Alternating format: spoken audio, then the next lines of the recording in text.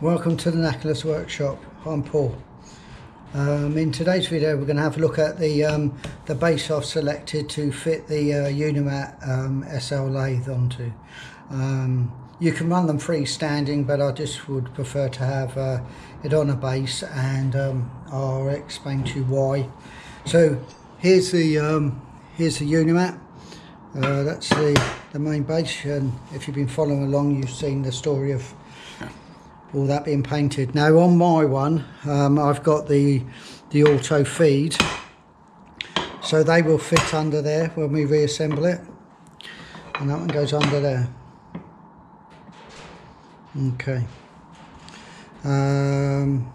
so that'll be something like that. Obviously we'll level it up to put it in the middle.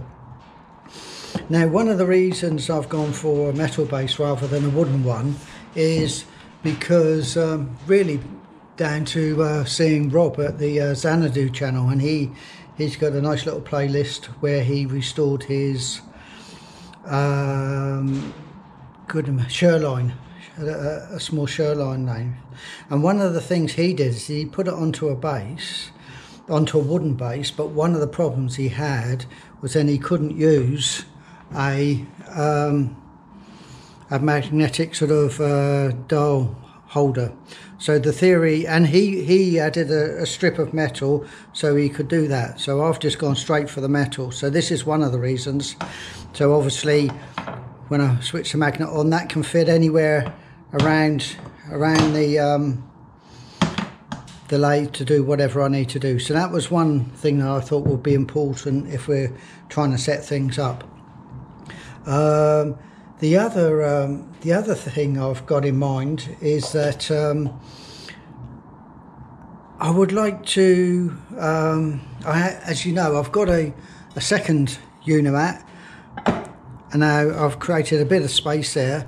Now I don't plan to actually have two on, but what I would like to do is effectively just have this element here, so then I can put the milling attachment and actually have it coming this way rather than use this one. Now clearly I'm not going to saw that off because I'd be a bit crazy. So what we're going to do is we're going to make one of these another day, and then we'll secure that to there. And then that should give me, I'll have the movement. Well, it will just be the same as here. I'll have the movement of the table back and forth and in and out. So that should work quite well. Now this is a sort of a phase one idea. There's a chap, I've been sort of marvelling at his stuff on eBay, but it's extremely expensive. And with all these machines, I could make them myself. But what he's done, he's created effectively something very similar. He's got the two well, what we've been calling the ways, and then he has this part that's movable along it, and then so that means he can move his whole milling head along back and forward.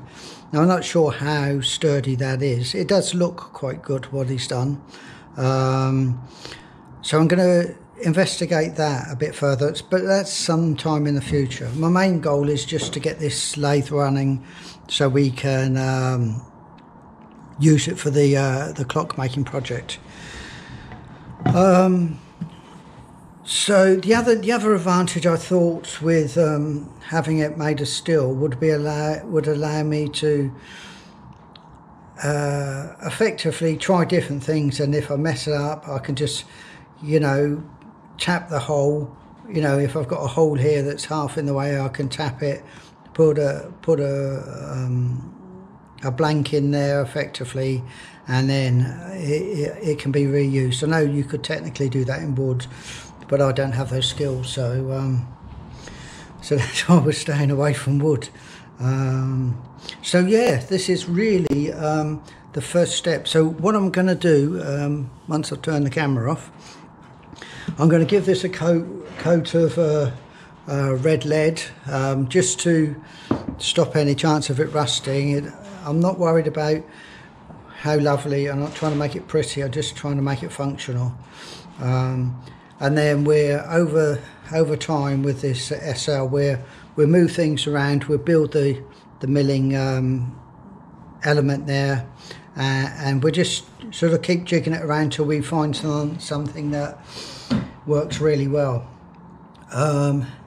Once we've got there, if I feel there's a need to get because this is only 6mm, I think it'll be fine, but if I feel the need to get something a bit thicker, then I will, but I just didn't want to invest some money in it at the moment. And the other thing is, I may actually sit the metal on top of some sort of wooden base, thus allowing it a little bit easier to pick up and move around. Yeah, so that's really it. So my plan for this week, well, not the whole week, today I'm going to paint this up, and then during the week get all the holes drilled and get this so I can fit this to it, and then we can start all the reassembling of it and get this into action.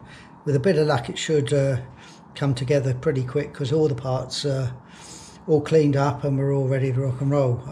Yeah, so that's about it for today. So as always, stay happy, strong and healthy, and thanks for watching. Cheerio.